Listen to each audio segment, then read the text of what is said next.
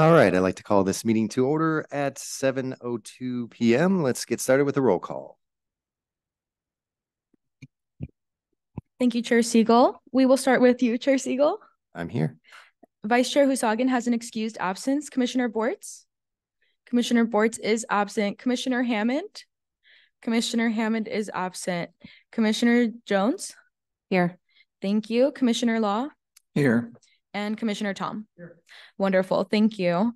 Our Councilmember Cacciati is here. Thank you very much. And for staff present, we have Ted Gerber, our Public Works Director, RP Kasparian, the Environmental Services and Sustainability Manager, and myself, Melanie Stepanian, Management Assistant. We will have Chair Siegel lead us in the flag salute. All right, please stand.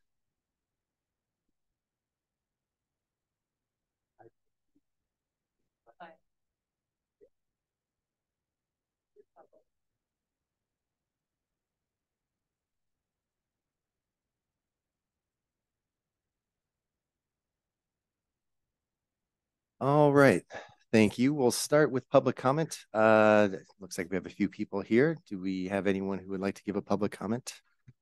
Yes, Chair, we have two public comments. First, we will start with Mr. Kramer.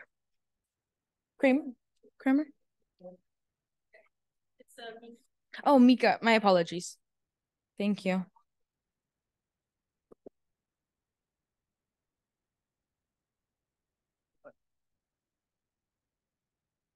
Right there. I can. Good evening, members of the committee. My name is Mika Kramer. I live on 340 Pasadena Avenue. And I'm here tonight to ask that the welfare of our very mature and majestic, beautiful oak tree in our backyard, and subsequently the health of all the mature oak trees here in South Pasadena, to be put on the agenda for the next meeting. Our oak is estimated to be 150 to 200 years old, and I have an arborist report that I can give to you. So the owner of the property next door to our home is planning on building two ADUs, which are 2 stories high each, and they are 1,200 square feet, or a little bit under 1,200 square feet each. One of those ADUs is scheduled to be directly under our oak's canopy, which will require substantial cuts and restricting space for future care. The proposed location and the height present a stark incompatibility with the tree and the new building, and it jeopardizes the tree's growth and viability, and is in violation with SPMC 34.4, which is the ordinance that helps protect the trees during development. The presumably already approved plans require demolition, excavation, grading, construction to the foundation, footings, drainage, and fencing and hardscape, all directly under the tree, 6 feet away from the trunk, which is likely to cause irreparable harm. We're very concerned that our neighbor has gotten this far in the process of getting the permits. Luckily for us, started the demo without a permit, which then was stopped. And we asked your help in ensuring the safety of our tree while still developing the neighbor's property. It states our property helps mitigate urban heat island effects and plays a very small but very noble role in the cooling of our earth, which is crucial in today's warming climate. And we would like to do everything we can to ensure its protection and seek the support from the commission. We're not against our neighbor developing on his property, but ask that it will be done in compliance with already established ordinances that are designed to protect our city's natural resources. As the city of South Pasadena navigates the need for increased developments, which we understand, there's a lot of pressure from Sacramento. We urge that this is done in harmony with the character and also the environmental values of our city. We do not want such development to come at the cost of the welfare of our tree, or for this proposed development to serve as a precedent for jeopardizing the health and viability of other trees in the city. Can I hand you the report? You may already have it. I'd like to give you a hard copy. The issue opening it, 1, 2, 3, 4. Okay. Thank you.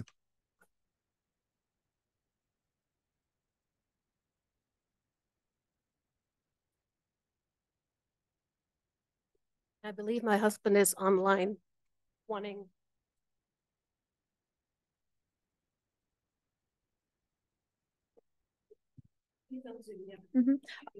I will handle the next public comment that we have in person, and then we'll open the floor up to Zoom. So Michael 10, we'll have you for public comment, please.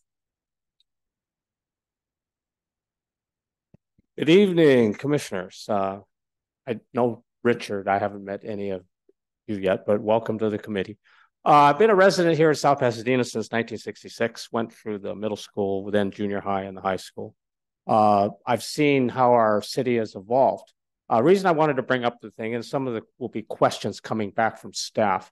I would like to really examine the tree replacement procedures in the city.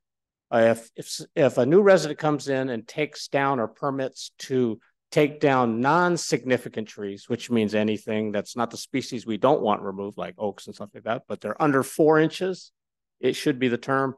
But they remove them. I think the policy I was told by neighbors is that they're supposed to replace 4 trees for every tree they take down.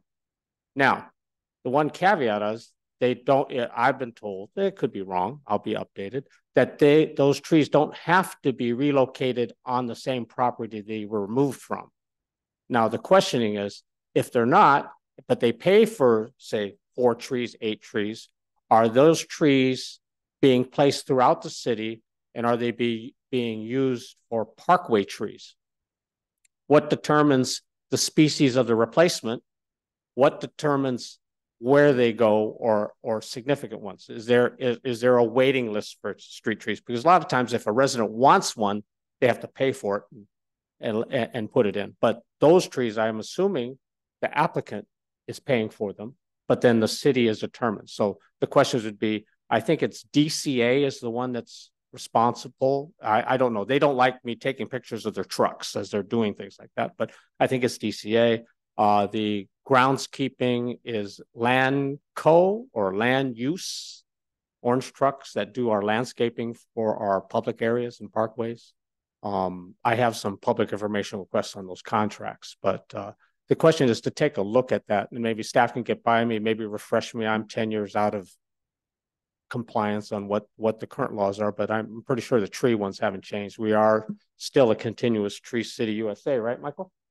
Yeah. Okay, so want to check on that and see what's that, because I believe if a neighbor new to South Pasadena takes advantage of it, clears a lot of trees, but doesn't put them back in the area where they came from, and we have no idea, and it's left up to staff or DCA to place them, I'm concerned of where they're placing them, because there's an issue of where some trees have just been placed in a park area. So that would be great. So thank you very much. And that's it, because I'll wait for the other public information questions I have. So, thank you.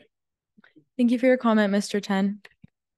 I will now open the floor to any public comments via Zoom. If you'd like to make a public comment on Zoom, please raise your hand.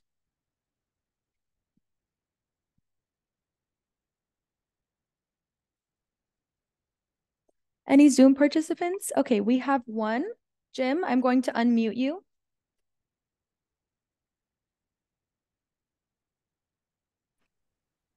Can you guys hear me now? Yes, we can, Jim. Okay, great. Thank you so much. Thank you, commissioners. Appreciate the opportunity to talk to you all. I don't want to repeat what my wife has so eloquently already put forth, but just to remind you that this concerns our neighbor building one of 2 ADUs that will be essentially entirely within the drip line of our 41-inch diameter coast live oak. And we are very concerned about the welfare of our tree. We are not against our neighbor developing his property, which is his right to do, but we definitely do not want it done at the cost of our beautiful tree that adds so much to our property and to our lives. It is extremely unfortunate that it is only now, when our neighbors already started demolition without permit, so a little ahead of schedule, but that is only now that this matter seems to have bubbled up to a level of examination by the city.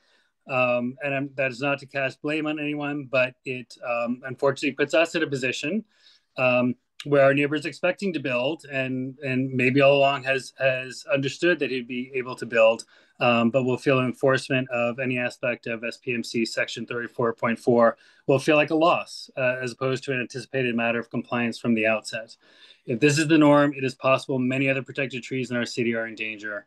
Sometimes you don't realize you're on a slippery slope until you're halfway down it, and I would hate for that to be the case when it comes to our natural resources, which, as we all know, are nigh and impossible to get back once we lose them.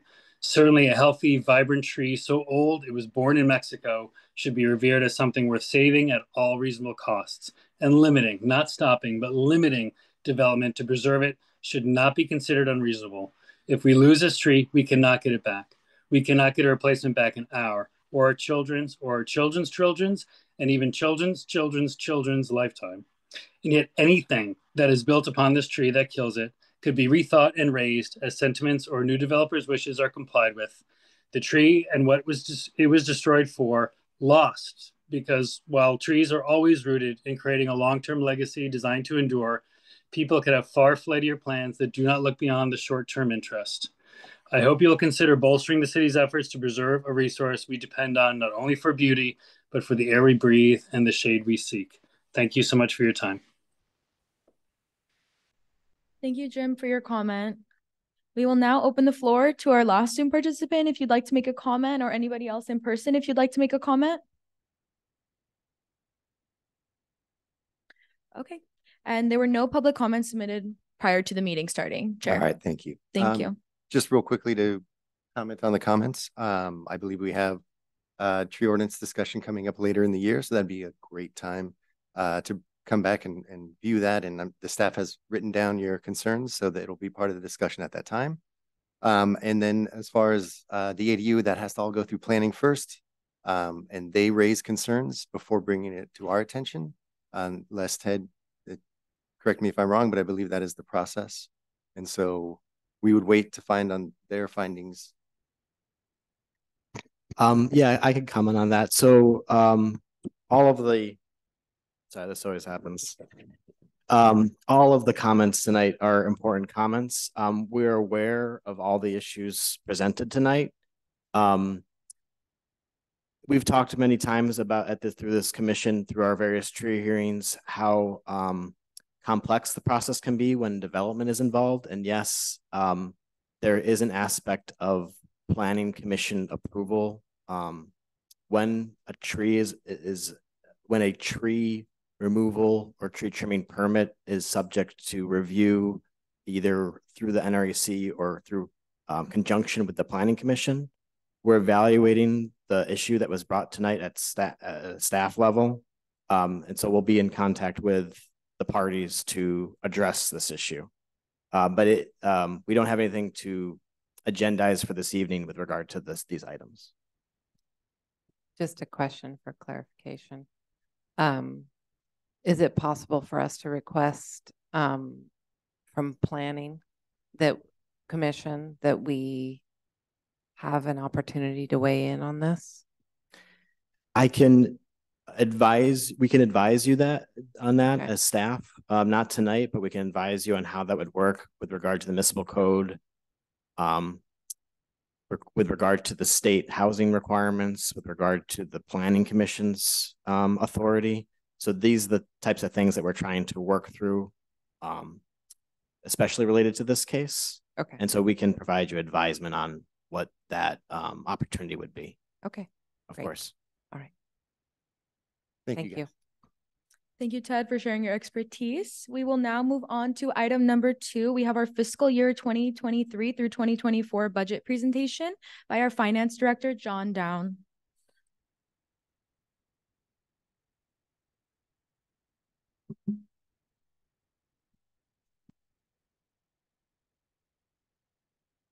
Mr. Downs, just let me know when to go to the next slide and I'll control that for you. Thank you. Thank you. Good evening, everyone. My name is John Downs. I'm the new finance director for the city of South Pasadena. And I'm here to kind of give you a brief overview of the 23-24 budget. Next slide, please.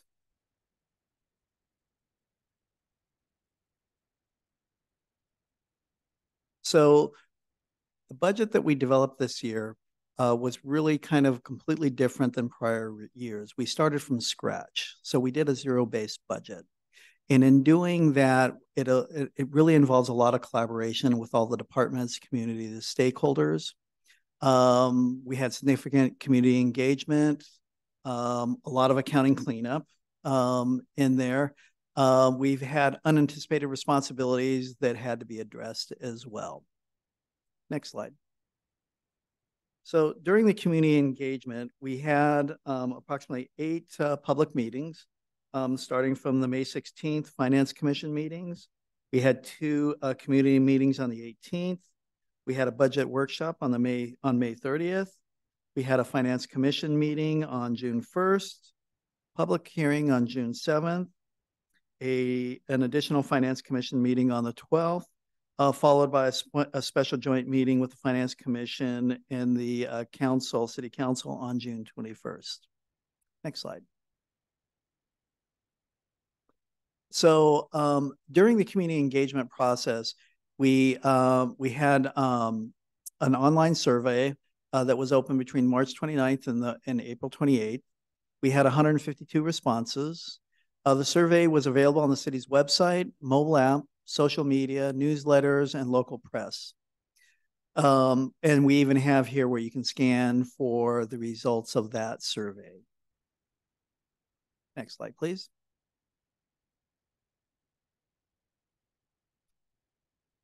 I think that's way ahead on the slides. Well, I apologize. My printed copy, it looks different on the background, so apologize for that. So some of the major changes in the 23-24 budget, we added 5 new positions: accounting technician, within the police department, a sergeant, officer of professional standards. We added in a principal engineer for public works, a management analyst, and a water operations supervisor. We also reclassified 3 positions within the agency. The first one was within the fire department, reclassifying a management aide from part-time to full-time. Within community development, we converted a community improvement coordinator part-time to a community improvement coordinator full-time. And within management services, we reclassed a management analyst to a senior human resources analyst. Next slide.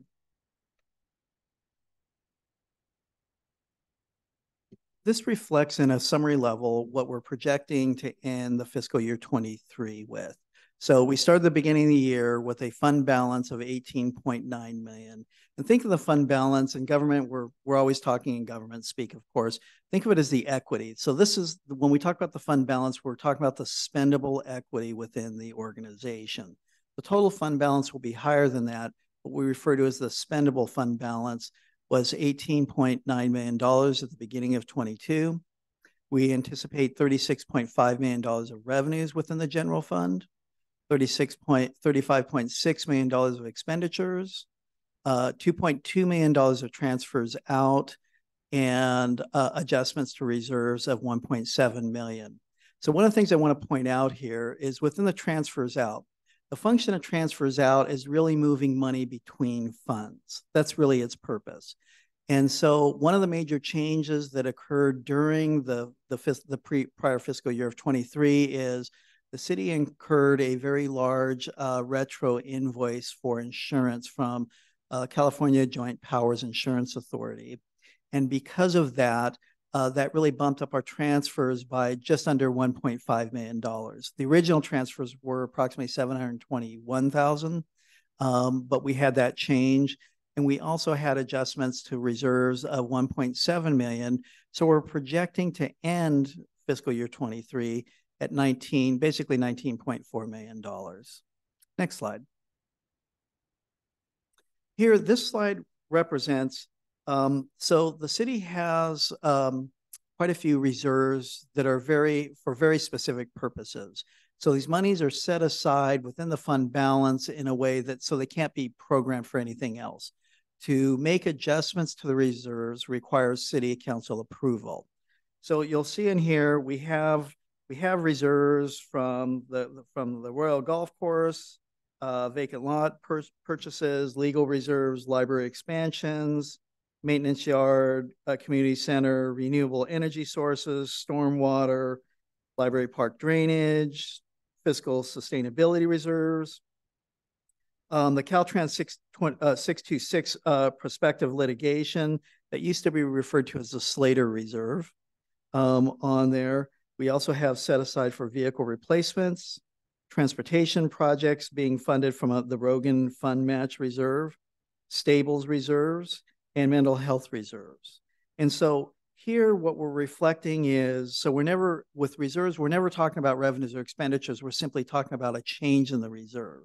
So think of the reserve as the inverse of the fund balance. So if we're reducing a reserve, we're actually increasing the fund balance. It's the polar opposite. So we're putting it into fund balance, basically making it available to be spendable at that moment. So that's kind of the mechanics of that. And so you'll see in here, we've made adjustments to the library park drain, the stormwater for $300,000 for this fiscal year 23. We've reduced the library park drain. Sorry, my eyes are jumping around here. The library park drainage reserves. We've incurred this last year $40,000 of legal costs that we're eligible to use the Caltrans 626 litigation, and we are programming the transportation projects from the Rogan Fund Match of $1.4 million. So basically what we're doing is we're reducing those reserves by those amounts, and those monies are now going back into the fund balance to be programmed for spending. Next slide. So this is what we're budgeting for fiscal year 24. And so again, you'll see our beginning fund balance, which is reflected from our prior ending projected fund balance. Our revenues are $39.5 million. Our expenditures are $39,147,000. We have about $4,600 of transfers into the general fund and $2.2 million being transferred out of the general fund, and then a reserve adjustment of $300,000 with a projected ending fund balance of $17.8 million. So everything that I'm talking about now, I want to be clear about, is really for the general fund. The general fund is our operating fund. So we're using that to pay for, police, fire, public works administration, community development, city manager's office, human resources, IT services, finance, those types of things. So that's really our operating budget. And so most of the time, we're always really going to be referring to the general fund as opposed to any other fund, which is much more restrictive and very specific purpose oriented. Next slide, please. So here, this is what we're reflecting are the changes in the reserves for this current year.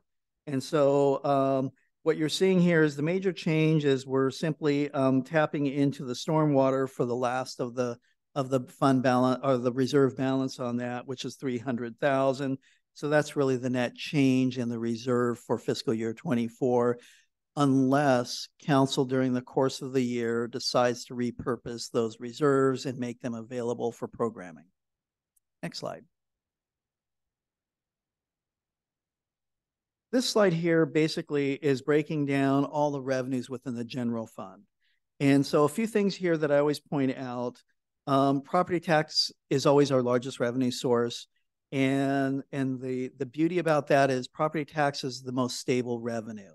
Some of the other revenue sources, particularly sales tax, can be very much impacted by economics, different dynamics going on in the economy. And so you'll see here, we've had a very steady growth from all the way back from 1920 to where we are today for 23-24. So very healthy property taxes in there, special assessment taxes. Now, the other thing I want to point out is in sales tax. So if you look at 1920, the sales tax is only $2.8 million. And then, but all of a sudden when we jump into 2021 and further into 21-22, you're seeing more than doubling of the revenue stream for that. And that is because the city implemented Measure A, which is a 3/4 cent sales tax. And so that was a huge benefit to help support public safety costs for the city. And as you see, it's continued to grow for 22, 23. And then you're seeing in 22, 23, we're actually seeing a kind of a slight softening. So we're projecting a little bit flattening out there and slight growth for this current year. And that's based on our sales tax consultants that do a lot of projection analysis for us. We receive quarterly updates, and so we're always monitoring both property tax estimates and sales tax estimates. Those are one of our two most sensitive areas, so we're always kind of tracking those. The next area here is the utility users tax. And this is somewhat surprising in the sense that you're seeing the steady growth in this. And the reason why I say that is there's certain aspects of utility users tax that are actually declining. For example, everyone's dropping landlines. And so the component of utility users tax related to landlines is quickly going away. I don't know anyone that's really using a landline anymore, including myself with that. That's followed by, so we have franchise fees, we have licenses and permits. The other area I want to point out is where you see uses of money and property. And so I always want to kind of demystify this. It's basically two components that drive this revenue stream. One is interest income on investments. The other is when the city has facilities that they rent out to the public for different public events and things like that that generate revenue, and that falls into this category as well.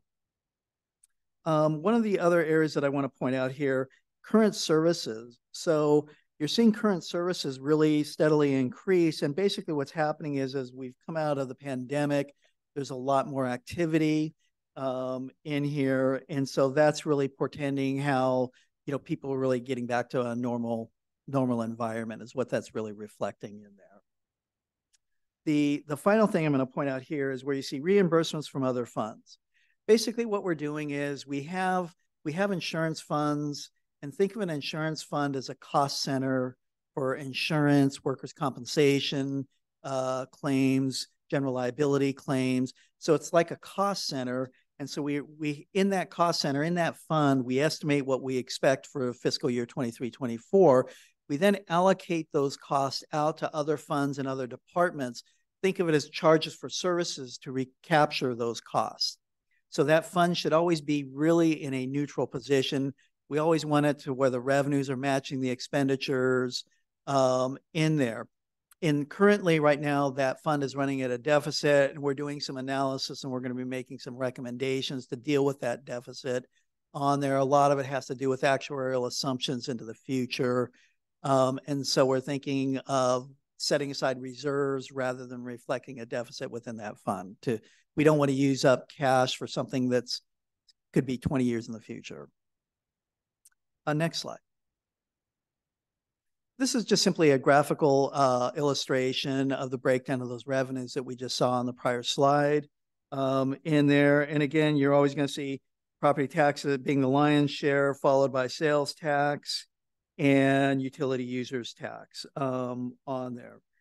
So those are generally always going to be the largest ones in here. But the other one is also current services. And again, as I mentioned before, that just means the economy and the public are getting back to normal. And so we're seeing normal activity ramping up. Next slide. This right here, we're simply within the general fund, we're breaking down the cost elements within the overall appropriations for 23-24. The primary cost is always going to be labor. If you think about it, cities are in the business to provide services. And the moment you say that, that's labor cost. And so it's always going to be the lion's share of the city's expenditures. So of our 39,147,000, it's 26,659 for labor. It's $12.2 million for operations and maintenance, and then a small amount for capital outlay for vehicles, equipment, and such. Next slide. This is just simply a graphical representation of those cost structures within the overall general fund program. Next slide. Here is the general fund expenditures by department on there. And so you can see the two areas that are always going to be the largest is always public safety. Police and fire are always going to be consuming the bulk of the general fund operational appropriations in there. But you'll also see, public works, community development, and within finance, for example, you'll see non-departmental, and a lot of times that's the finance department maintains, like, for bonds, for debt service payments, interest payments, and things like that. It's a central cost location. And so that's where we budget those costs. Next slide. This is just another graphical representation of what you just saw from the prior page, breaking down from the city council, city manager, management services. Now, one of the things, management services, this last year we did a reorganization. So we consolidated a lot of activities to within management services. So we pull things out of the city manager's office. If you think of, for example, we've consolidated like not contract services, but IT services, human resources services, things of that nature, risk management in there. So management services is fairly significant. You'll see finance in there. And again, police and fire are always going to be the lion's share of that on there, followed by public works and community development. Next slide.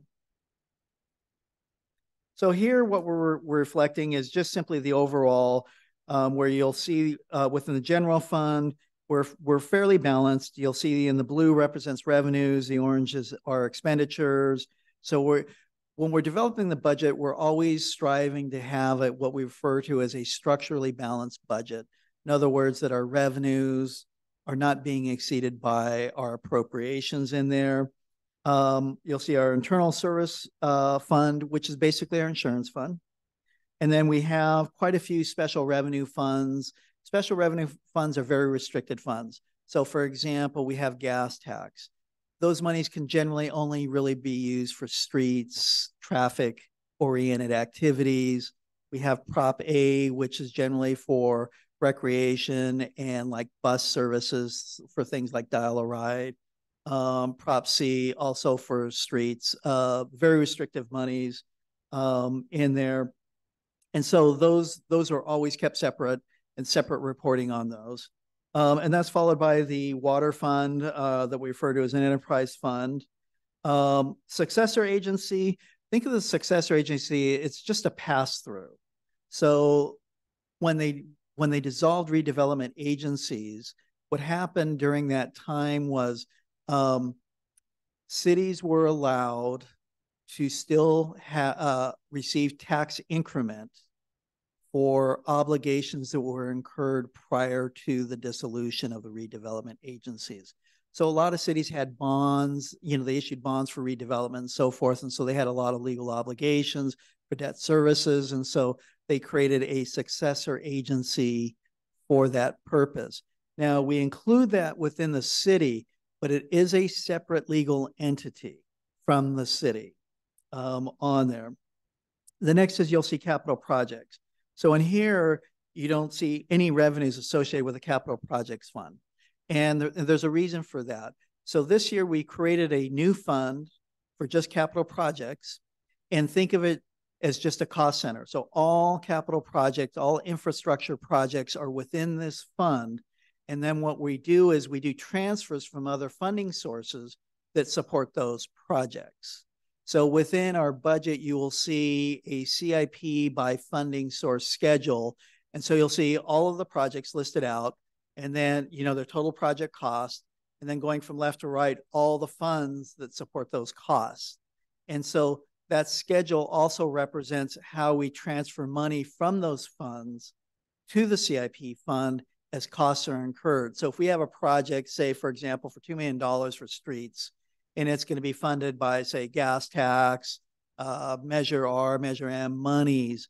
During the course of the year, you will see periodic transfers from those funds as costs are incurred. So almost think of it as this way. The CIP fund is billing these funding sources for these costs.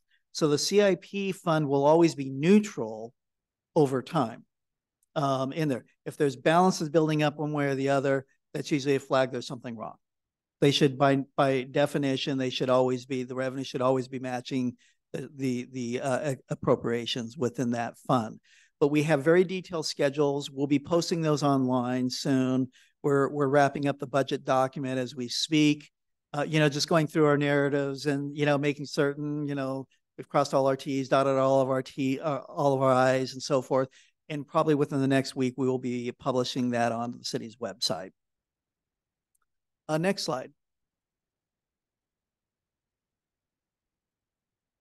So this is where I'm going to have Ted take over. And the reason for that is because this is very program centric to Public Works. So it's still budget related, but it's much more programmatically viewed, if I can say that. Before you do, can you go back to the last slide? I had a question. Sure. Just from how this is getting shown. These are showing the expenditures and the revenues for the proposed budget for the year.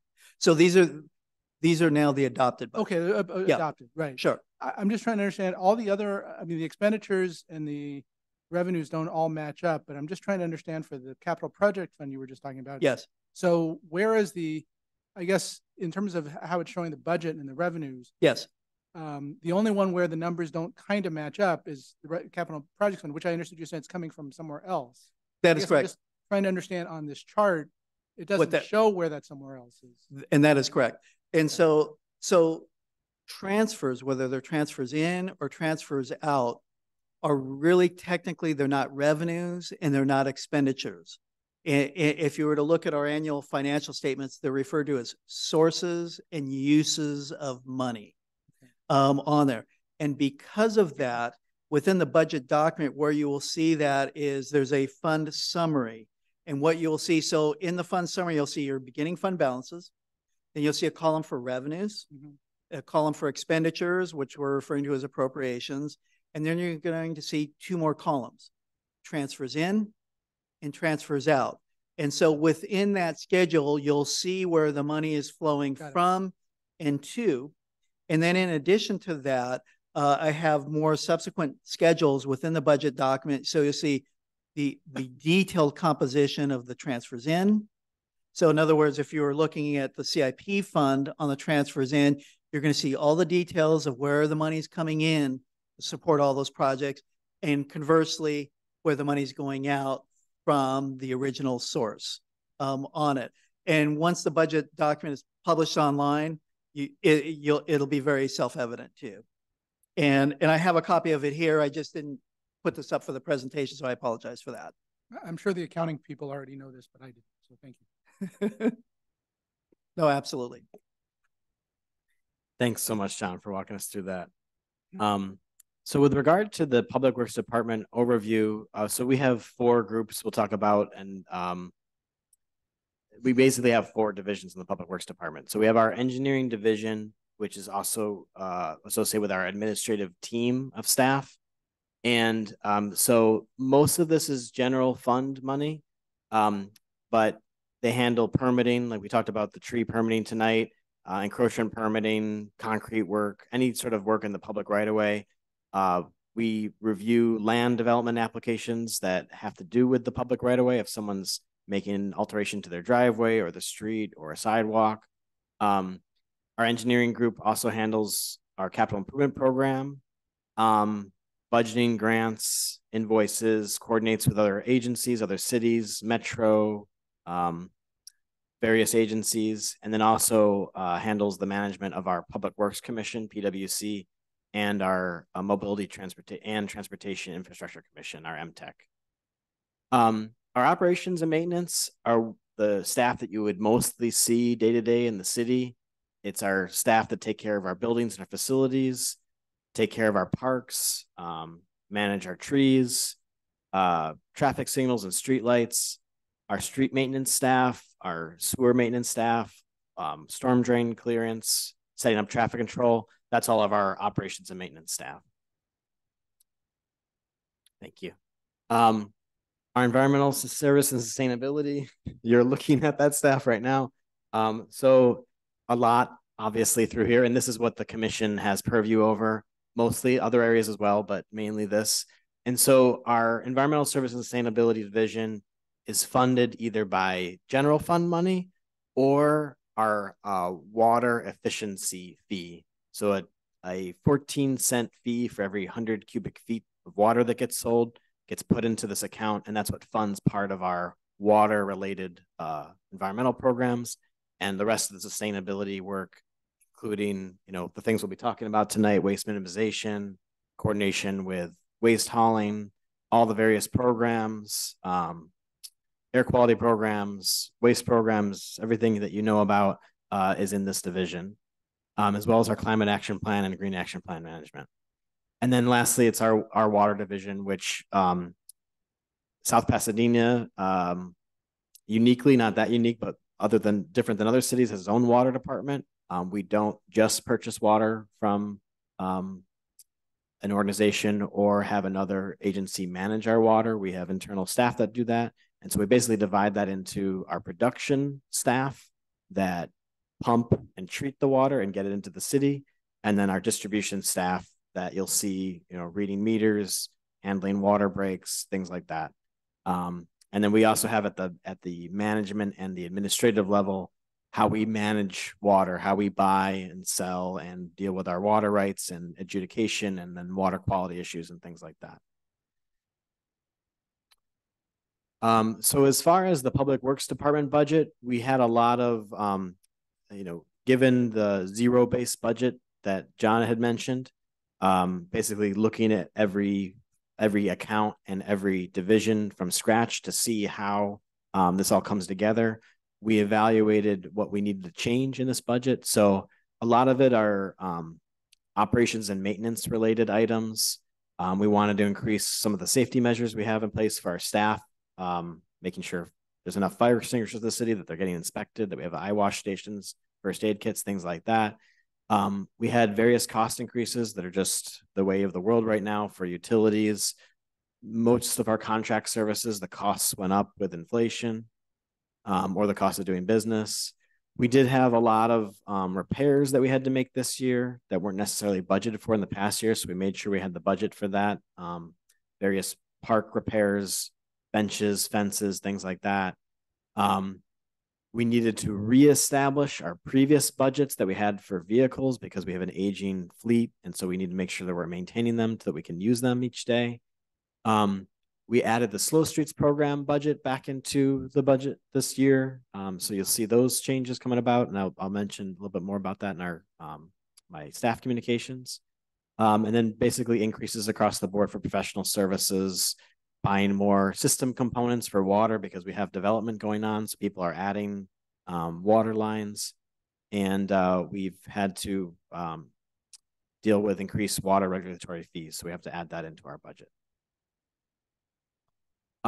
We have a couple charts to show you. So we split the budget into the labor costs, the wages and benefits, and then our actual operations costs that go into our contract services and our professional services and things like that. So this is our labor costs. So you can see, as John mentioned, we do have a significant amount from general fund, but we do in Public Works, we do have other funds that cover our expenses like the Water Enterprise Fund, state gas tax, you can see on the bottom there in yellow, and then our sewer on the right in orange, and then various transportation funds. We mentioned our water efficiency fund.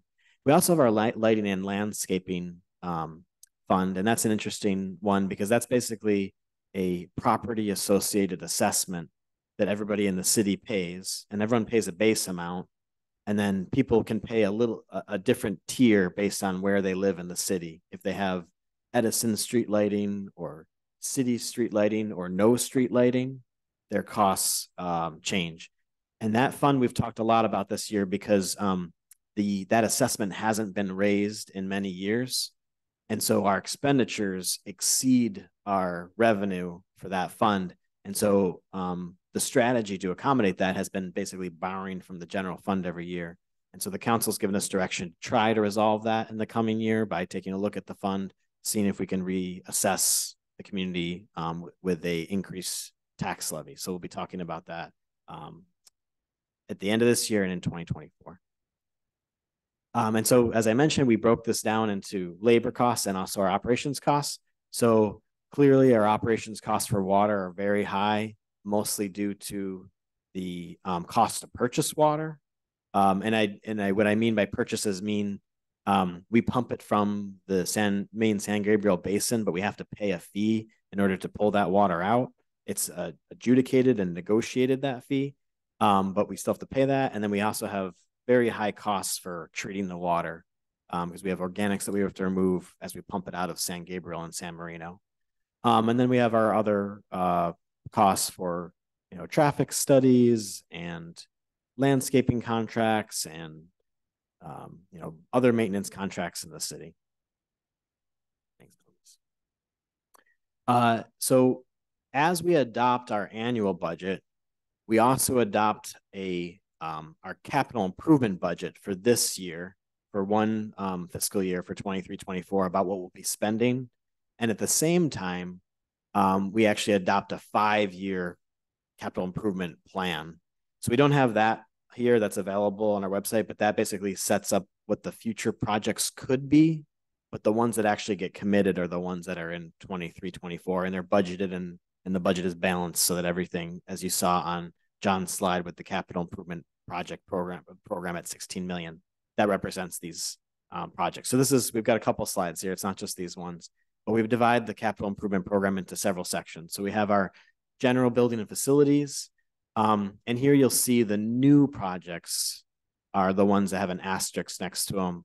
The other ones are ones that are already in our capital improvement program and are already underway. So we have a number of facility improvements that we're focusing on. We have a new project there at the bottom. The city actually owns a residential property over by the Arroyo Seco. And so we do get some revenue from that tenancy. And so our plan is to put some of that back into improving the house. So there's some condition issues with the house. And so you can see that 308 San Pasqual improvements is for that residency. We have a number of IT projects the city's taking on this year. So some of these are either recent on this past agenda or will be agendized soon at the city council, including a new website, we're working right now on a new permit management system that community development and public works will utilize for permit processing.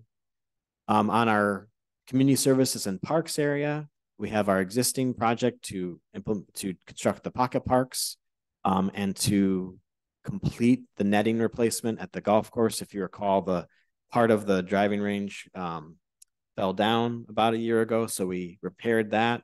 And so now we want to proactively repair the other sides of that so we don't have an issue if those come down. We have a parks master plan on our proposed budget to start to look at how to manage the parks for the future. We have a lot of open space in the city that we want to make sure is maintained. And then we're going to start taking a look at the design requirements for one of our public open spaces, which is the Snake Trail that connects the Southwest Hills and the high school area.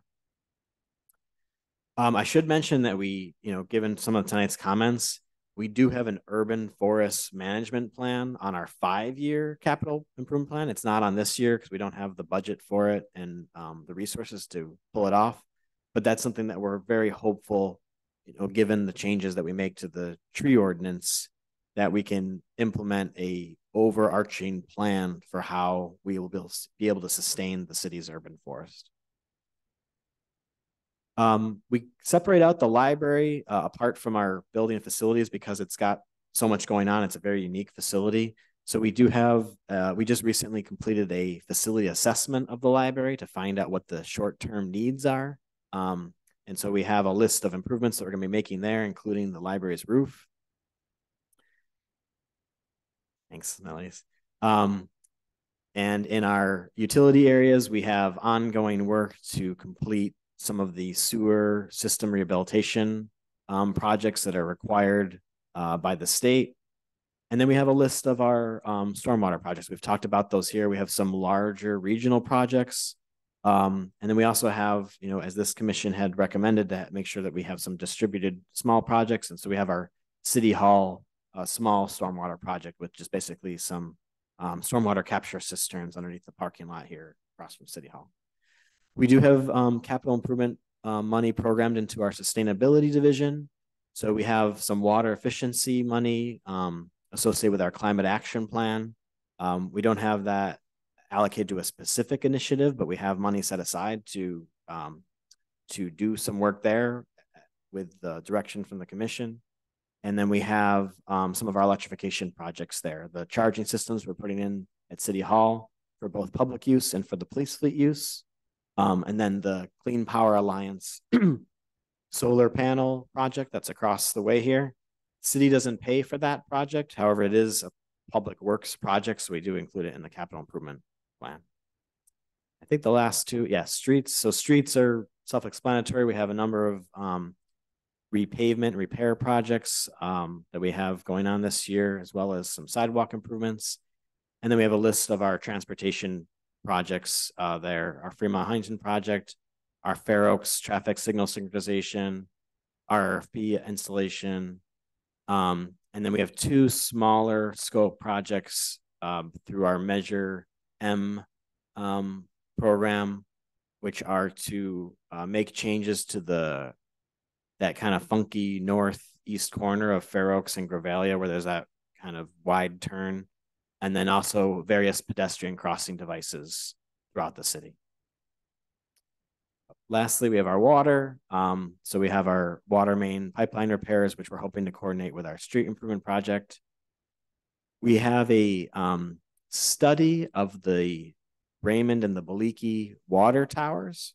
So the Baliki water tower, which is the tall water tower in the hills there, that would not go away. It's an iconic structure.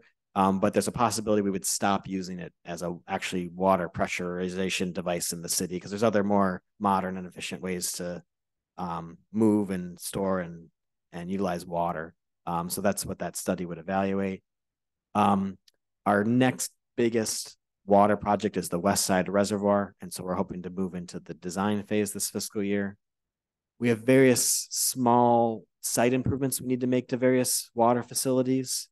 And then lastly, the advanced metering infrastructure, which would basically deploy smart water meters, which would help a lot with water efficiency and staff efficiency in terms of billing. So we made it through the presentation. So any questions for our finance director or our public works staff?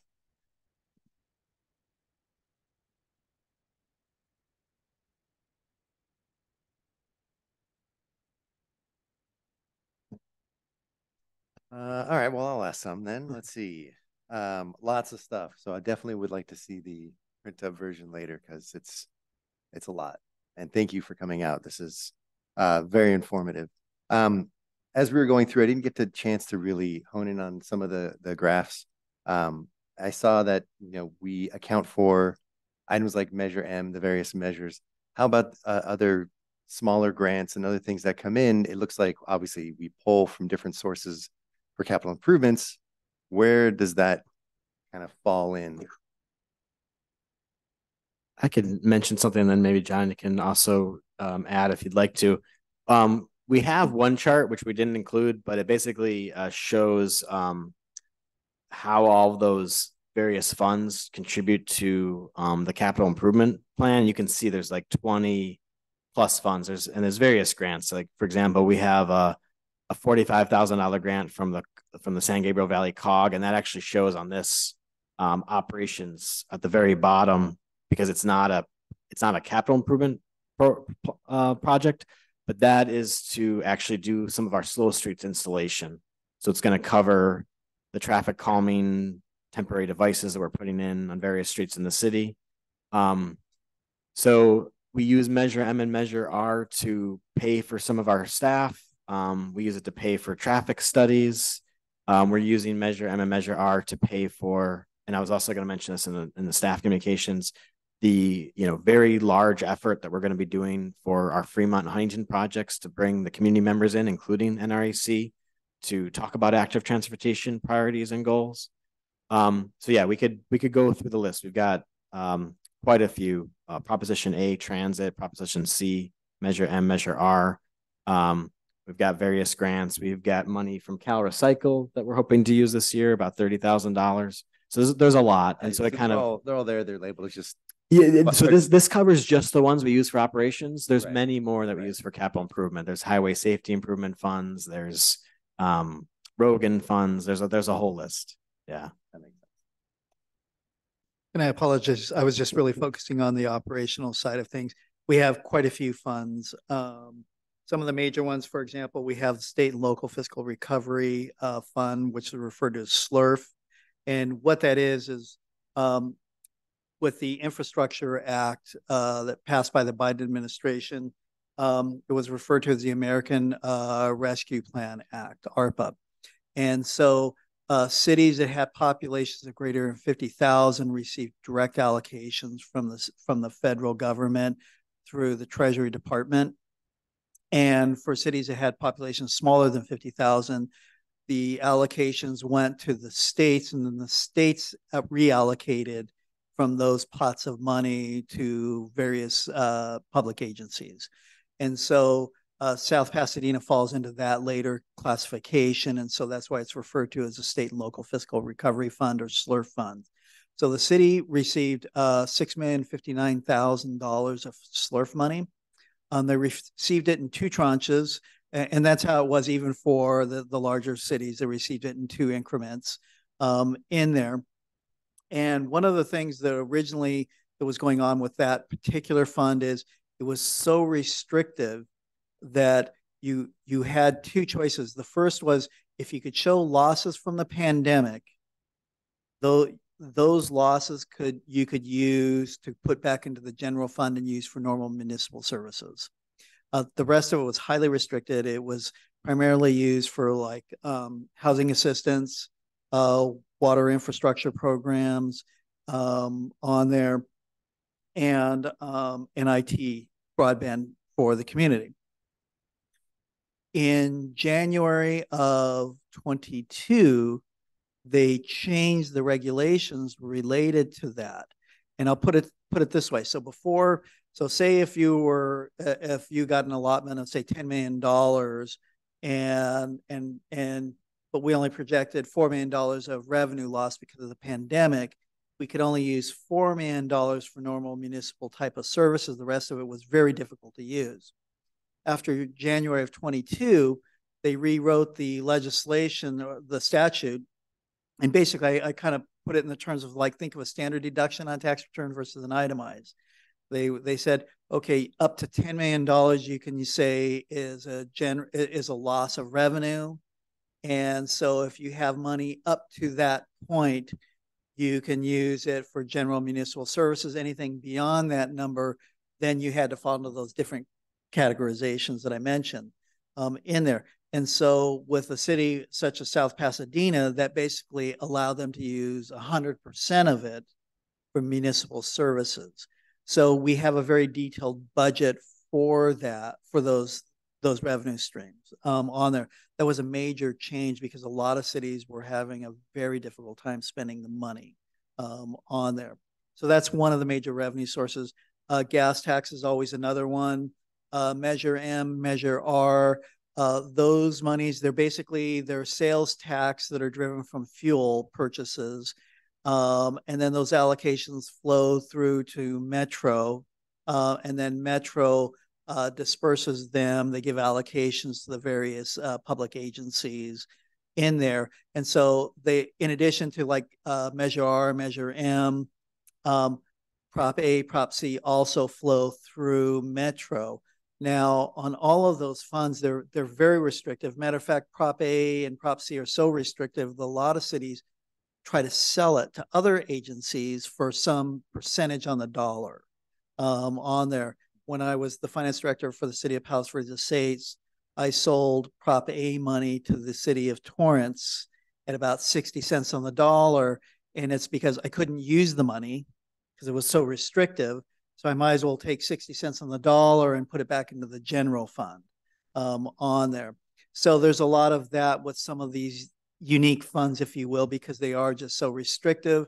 And then you will see within the CIP fund itself, most of these other funds are transferring their monies to the CIP for those purposes in there. And again, give us like a week and we will have this posted on the website. And then there's a summary schedule where you can see where these monies, so these two columns where you see these transfers in and out, they always match in total. And so you can see, okay, I can see it coming from the general fund. I can see it flowing into these other funds, vice versa on there. So it makes it very clear visually for you to follow that flow with those monies. Yeah, I'm definitely interested in seeing that. So thank you. Oh, absolutely. Absolutely. And I apologize. I wasn't thinking of putting the whole budget out there, but we do have it there. And one of the things in here is we really developed this from a zero base. We started from scratch on everything. And part of that is an internal control process. So we have detailed schedules. So say, for example, in one of Ted's divisions within his department, say he has like a professional services, and just say arbitrarily, it's like $2 million of budget for professional services. We actually have very detailed schedules, what makes up that $2 million. And the reason for that is severalfold. One of which is to control spending. So when a requisition or a purchase order comes to finance, we go to these sheets. Is it on there? It's kind of a yes or no. If it's on there, okay, then we go ahead and approve the purchase order for expenditures.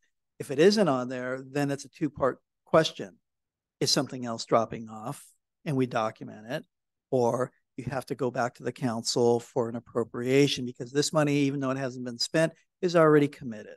So it's an internal control mechanism. So we have very detailed schedules.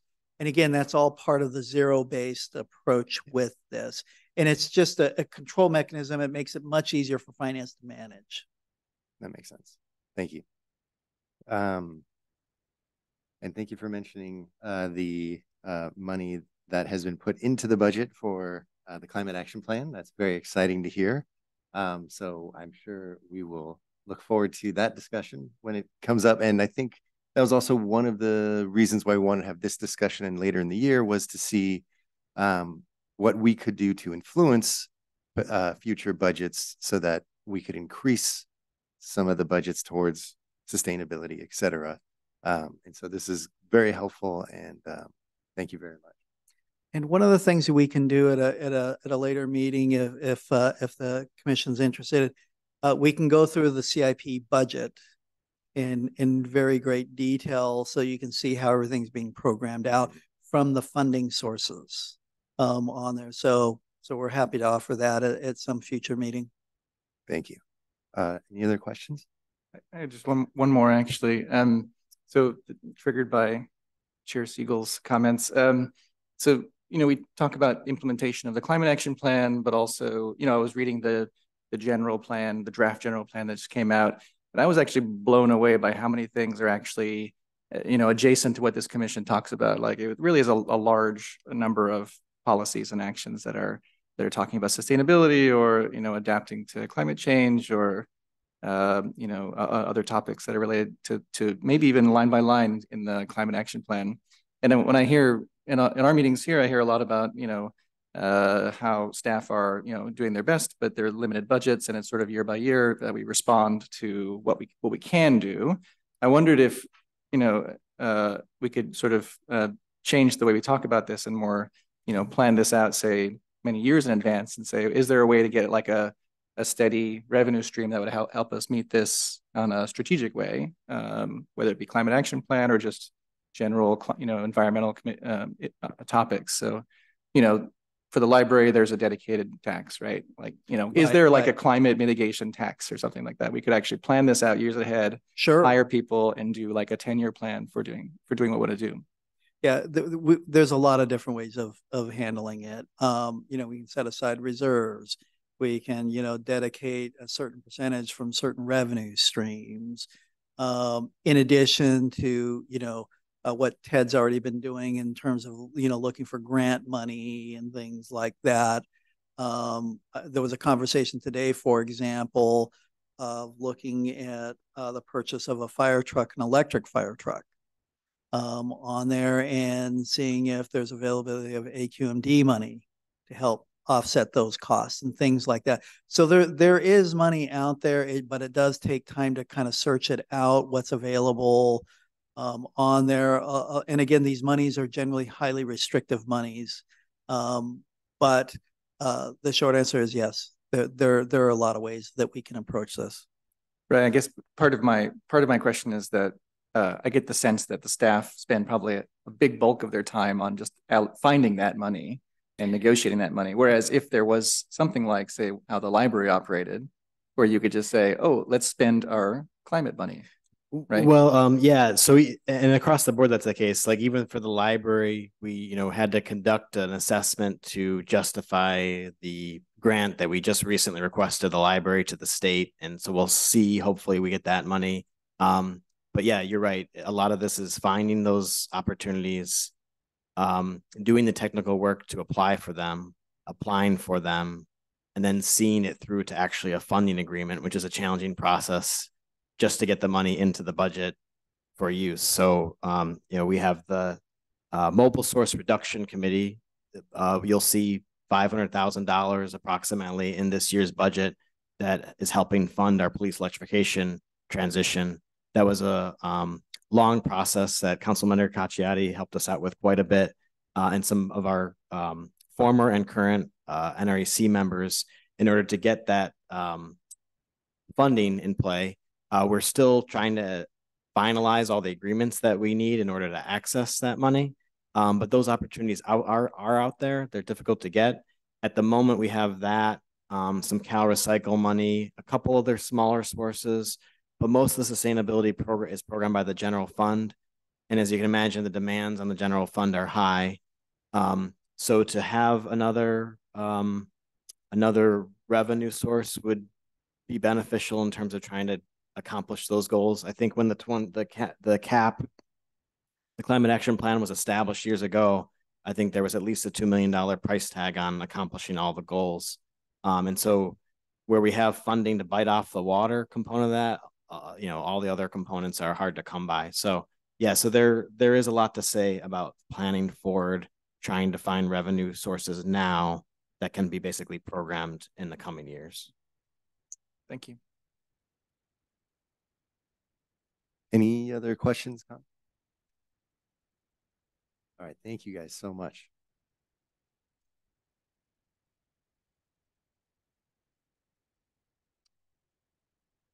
All right. I guess we're moving on to item number 3, our single-use plastics task force selection.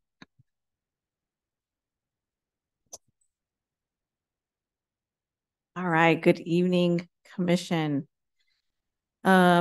Happy plastic free July.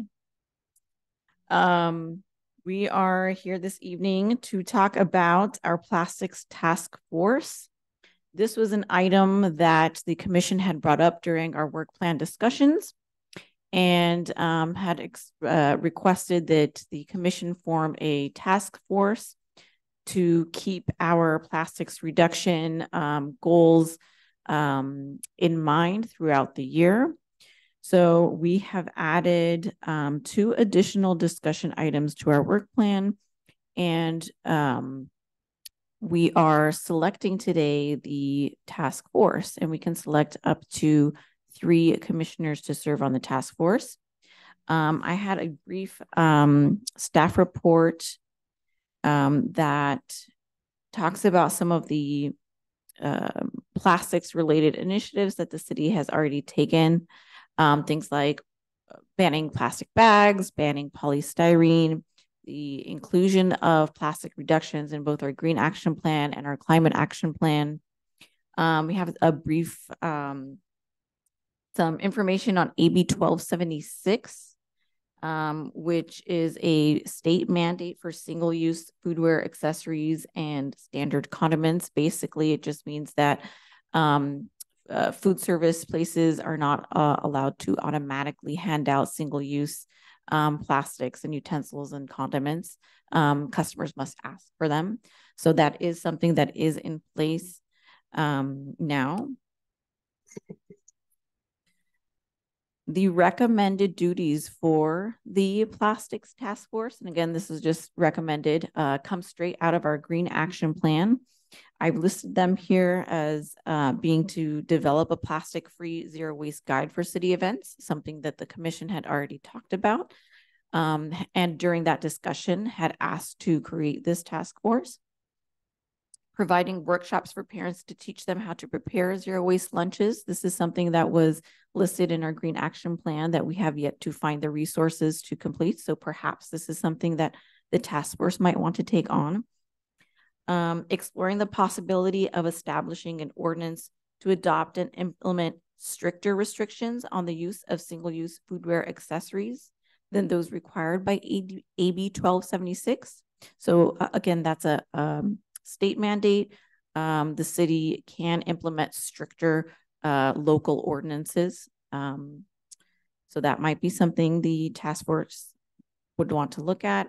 And lastly, exploring the possibility of banning single-use plastics in food service stores. So that's something that has been a topic that the commission has touched upon for several years now. So maybe that's something that the task force would like to take on. These are just suggestions of what I think might be best for the duties for the task force. The task force can, of course, come up with some other additional things that they want to talk about, other programs or initiatives that they see might be important to implement or bring up with the commission. That is, of course, up to the task force to do. The task force would meet outside of the commission meetings. And I have tentatively here scheduled the 2 additional discussion items for September 26th and February 27th. Of course, that's subject to change. If the task force has another date in mind or if they're not available, we can change that around. That's where I fitted it in the work plan for now. We can go ahead and change that. So these are my recommendations. So if you have any questions, I can take them now, or if the commission would like to discuss the duties or to go ahead and start nominating commissioners for the task force. I was just curious if any of my fellow commissioners who aren't present here tonight have expressed interest. I'm not sure if any of them have formally expressed. No, not to you. No. Okay. Okay. That's all I wanted to know. Yeah. But I know some of them have taken interest in this in the past. So yeah. I'm sure like other things, we can nominate them and they can decline if they choose to. Yes, we can do that. If there is a commissioner who is absent today, we can still have them on the task force. And then if they decline, then we can talk about it again. Would there be other staff involved in this, or would it just solely be a it would be more led by the task force themselves. So it would be up to you to meet outside of the commission, and you can come to me or your chair to let them know when you're ready to bring a discussion up to the NRAC meeting. Okay. Remind me, do these meetings have to be, are these Brown Act meetings, and do they have to be noticed and everything, or are they not? I can't remember how this works with the task force. No, it would be something happening separately. It wouldn't be like a quorum of like an NRAC, which is why we can only go up to 3 commissioners. Yeah. Right, but that means you could, with the meetings could be, just for purposes of convenience, I'm just trying to understand, meetings can be virtual, for example, as opposed to being in person. Okay.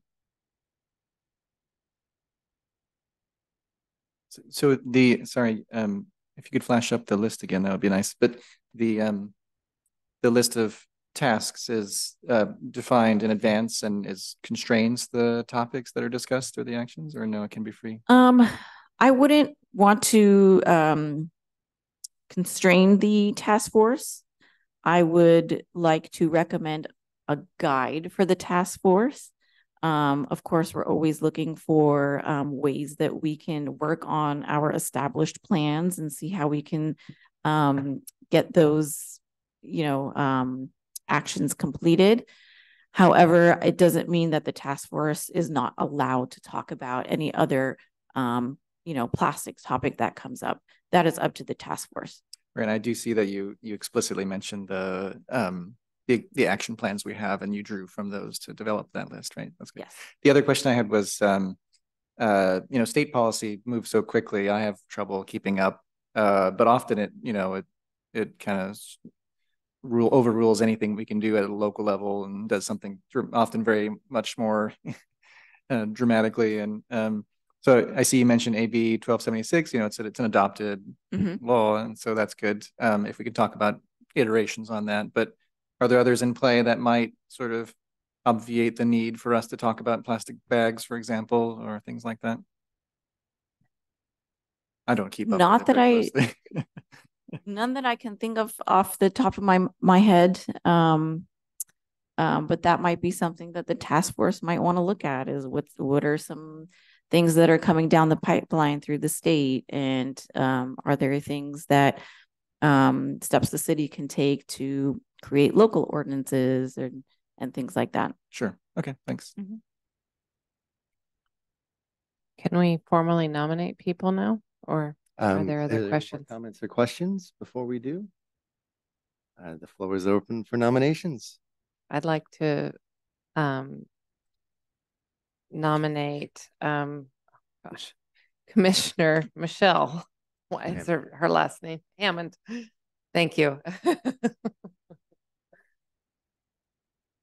How does it work? Do we just all throw out names, or? Sure. All right. Are there any commissioners here tonight who would like to serve on the task force? I would like to serve on the task force as well. Any other? Raise your hands if you would like. Okay. Are there one other commissioner I hear is Commissioner Bortz? Did she ever say that she would be interested in it? All right. Again, rules around this. We don't have, if we have, let's say we have two that commit and one declines. We don't have to go through a voting thing. It's just, it'll be those two people, right? We don't have to keep coming back and doing these nominations. Right. We can do, I would say, minimum 2 up to 3. Right. So if we start with 3, end up with 2, if no other commissioner would like to join the task force, then we don't have to keep bringing it up. Perfect. Then I will nominate Commissioner Bortz. If she would choose to accept, that would round it out to a nice 3. Okay. Is that a motion, Chair Siegel? So I'm motioning all 3. Okay, wonderful. No, that was a question. I guess I am motioning all 3. I would like to. I'll second that.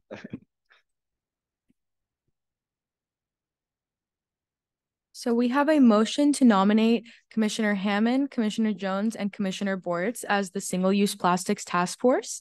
We have the motion by Chair Siegel and a second by Commissioner Tom. I will now have a roll call. So Chair Siegel? Yes. Vice Chair Husagan is absent, Commissioner Bortz is absent, and Commissioner Hammond is absent. Commissioner Jones? Yes. Commissioner Law? Yes. And Commissioner Tom? Yes. Wonderful. We have selected our single-use task force. The motion passes 4-0. Thank you. All right. Thank you. Moving on to item number 4, approval of last meeting's minutes. I believe they're in the packet, so I'll give you a chance to peruse. Oh, yeah, they're not my packet.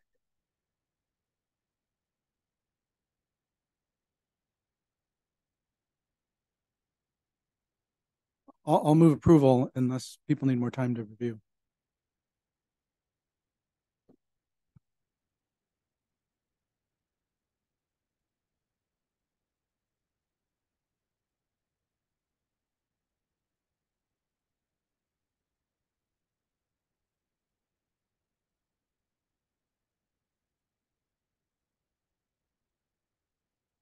I'll second that. Wonderful. Thank you. We have a first by Commissioner Tom and a second by Commissioner Jones. I will now go through the roll call once more. Chair Siegel? Yes. Commissioner Jones? Yes. Commissioner Law? Yes. And Commissioner Tom? Yes. Wonderful. Thank you. The minutes for the June 27th NRAC meeting have been approved. Thank you. With 4-0. All right. Moving on to communications. Our City Council liaison. Chair Siegel, commissioners, thank you, staff.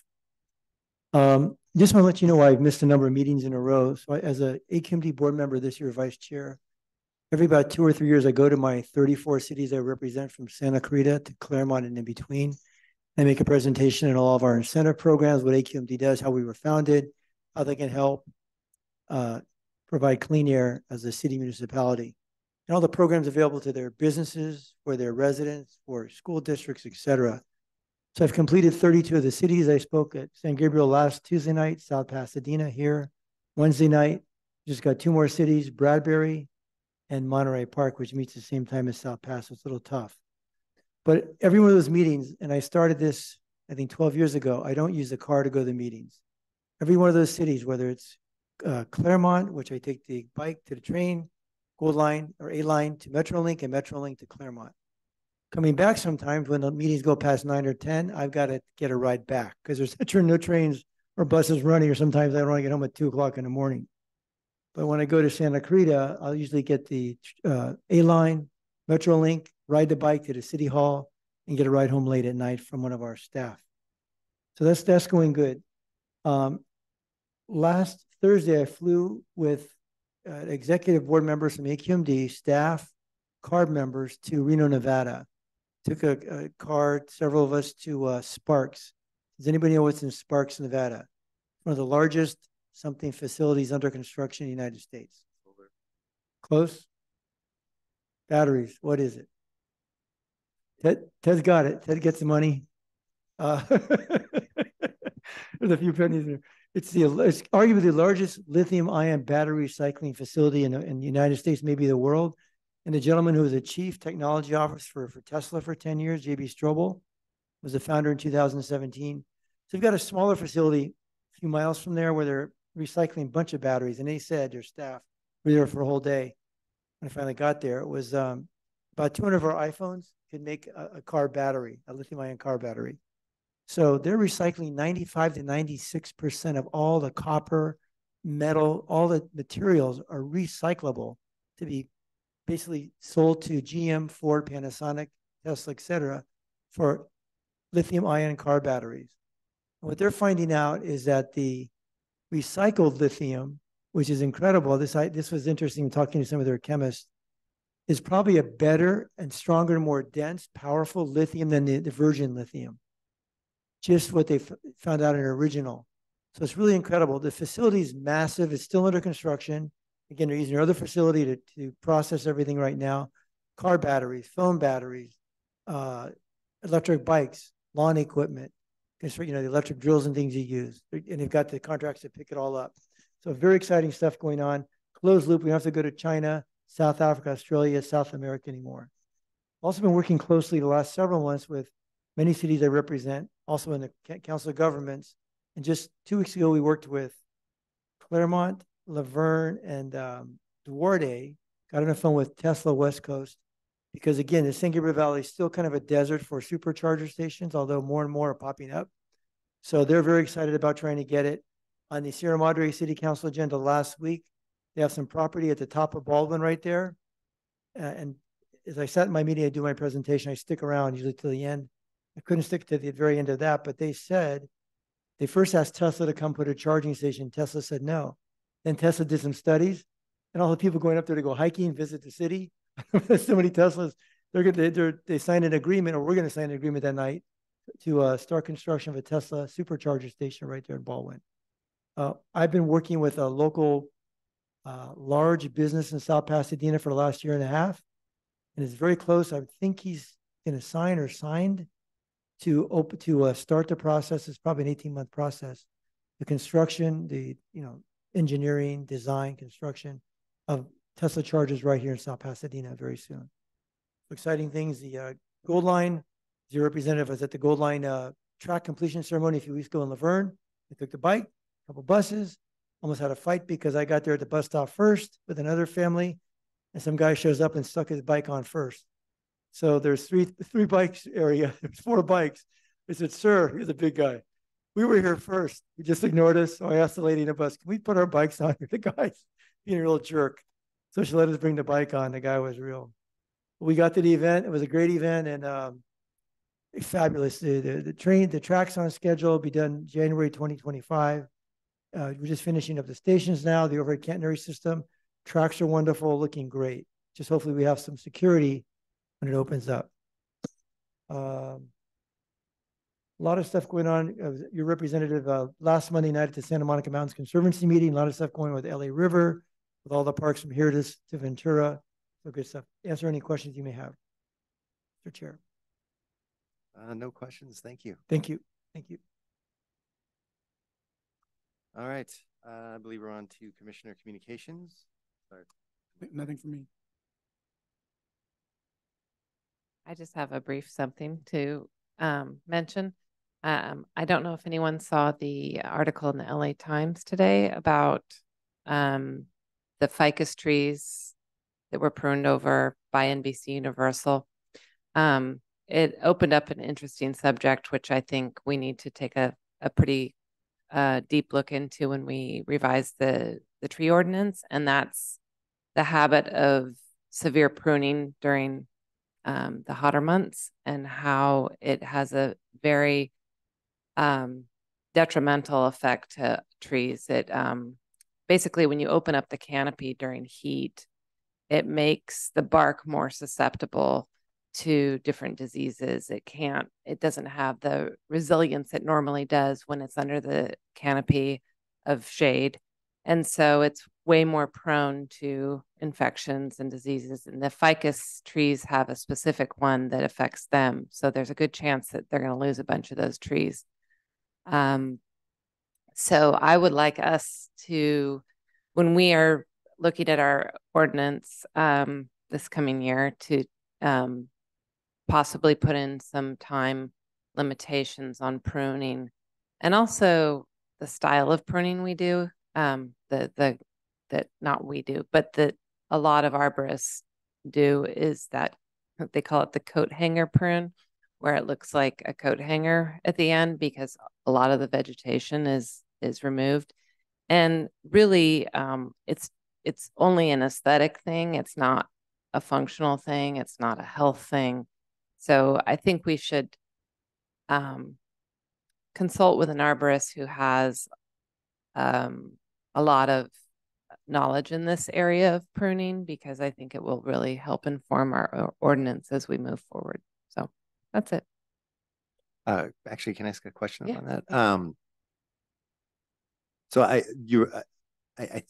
assume whenever I see that around town, I always assumed it was because there's like a huge backlog and they're like, we're going to cut this down this deep so that we don't have to touch this tree again for a longer period of time due to resource constriction. Did that article ever talk about that, or did they give any reasons why? Or well, a lot of these large commercial well, I guess NBC Universal probably has it's happens every year. They have it on their schedule. And I've noticed around town, different parking lots. I think our city prunes at a good time of the year, but I think I see with regularity the same time of year, some of the hottest parking lots get pruned and just devoid of shade.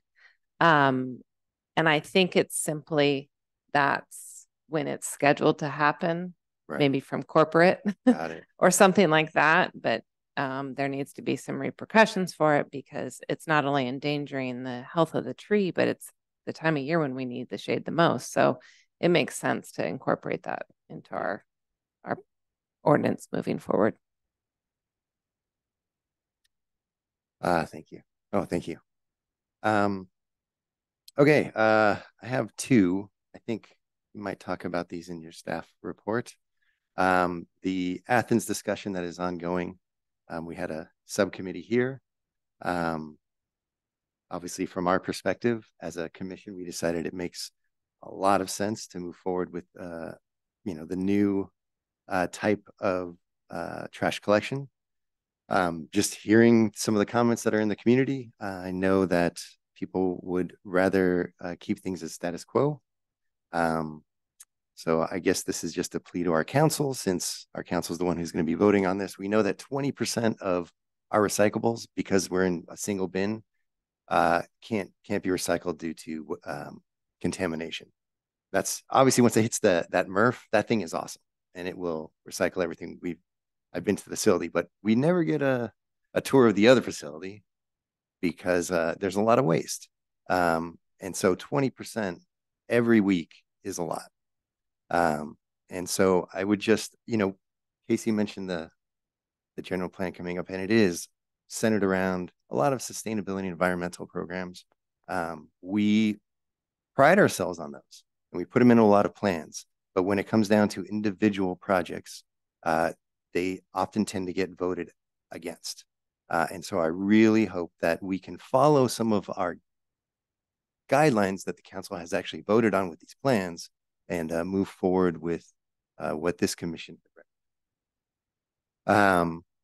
And also thank you, staff, for constantly going out there and getting berated. And then the 4th of July parade, also would like to commend Public Works staff. That was awesome. You guys were everywhere out there. It was really cool. One thing I wanted to mention particularly were those movable bollards. I assume we're renting them, but I would love to have those things, on that we owned and could use them for a variety of reasons. And I recommend, if anyone hasn't made it out to Ventura City Main Street in the past 3 years, they've completely shut down their main street with those bollards, 24 hours a day. And it's done wonders. I mean, it was already a cool street, but economically, all the businesses are reporting that it's great. The residents love it, the tourists love it, and I know our city would love it. We just need to prove that it is as cool as we think it is. And so hopefully our mission pilot will be the first thing to show it. But again, if anyone hasn't been there, I definitely recommend heading up to Main Street Ventura on a weekend, especially when they have farmers market. It's pretty amazing. That's it for my comments. All right, staff communications.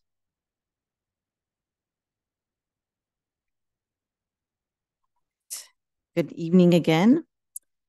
And again, happy Plastics Free July. I wanted to let the commission know that we have a new giveaway item that the Sustainability Division is working on. And as you can see, it's the reusable utensils. Thank you very much. We have, I believe it comes with a spoon and a fork and a knife, and you got a straw and some chopsticks. I think there's chopsticks. Yes. So this is one of the items that we had listed in our green action plan, which was to push and kind of normalize reusables out in public, out when you go out and about to restaurants and stuff. So just a little token of our appreciation for the commission for sticking to our goals, and want to let you know plastics is very important to us, or plastics reduction. So an update for you on that. I wanted to thank the commissioners who did attend our commission congress last month. I think that was a really great event.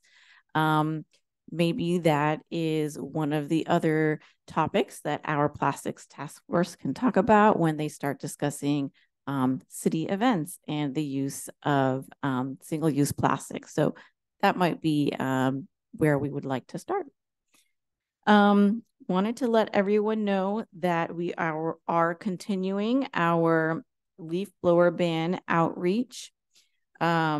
This month, residents should have received a flyer in their trash bills talking more about the ordinance and ways to report a violation. We also have coming up this Thursday at the farmers market, Ace Hardware and Steel will be out there doing a mini leaf blower demonstration. So we'll be out there by the small green lawn by the museum. We'll have our tables and canopy and our equipment set out over there. So please stop by and test out some equipment if you haven't done so yet. We did want to let you know that we did update the work plan per the commission's request from last month. So I can, we'll have that update listed on the website as well. Only changes are that we added that extra budget presentation towards the end of the fiscal year, and we've added the plastics task force discussions. And lastly, wanted to touch base on the solid waste community feedback session that we had last week on Thursday. We had a great turnout. I think we had more than 120 folks come out to the event. It was supposed to end at 7:30. We went on until about 8:30. I don't think we left until 9:30. So we had a very long discussion. We had Athens Services out there give a presentation on their services, and we had our consultants, MSW consultants, out there talking about the decisions coming up regarding SB 1383. And we got lots of feedback on our current backyard service and the traditional curbside service. We had many folks who had concerns on the services that they were currently receiving. Lots of questions out there about what curbside would look like, questions regarding containers, parking spaces, fees, and all of that good stuff. We will have the presentation and hopefully a summary of the most frequently asked questions uploaded onto our city website. So we will be reaching out to everyone who attended that meeting and doing some more outreach, letting people know that that presentation is available. Residents and business owners, property owners will still be able to submit their comments and questions via email to environmentalprograms@southpasadenaca.gov. Our next steps would be to summarize all the feedback that we've been receiving from the community. We are waiting on Athens to provide us some more updates on the options that they had presented to council back in May. So once we have all of that information, we're aiming to go back to city council to present that to them. We're shooting for August 16th for that meeting. But we'll definitely provide an update once we have more information on that. That's all for my communications, and I believe Ted had a few items as well. Thanks, RP. Just a couple quick items.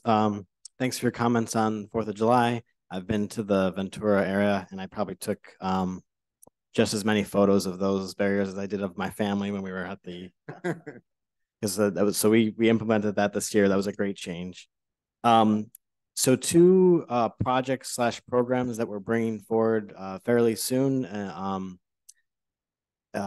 Number one is our residential slow streets program. So we did get council approval to move forward with installing traffic calming devices for the entirety of Oak Street.